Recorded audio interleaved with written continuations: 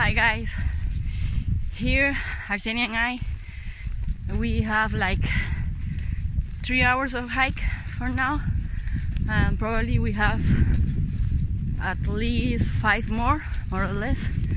And the idea for today is to set up 3 cameras, and tomorrow and the day after tomorrow set up 1 camera per day.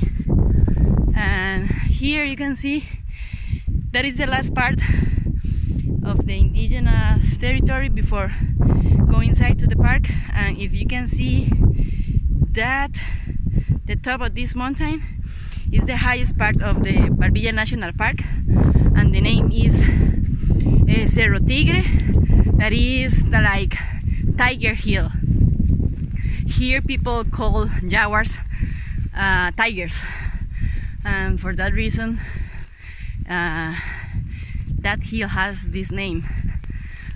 But well, after 3 hours of hike, we are going to take something to eat and to continue the trip. Pura vida.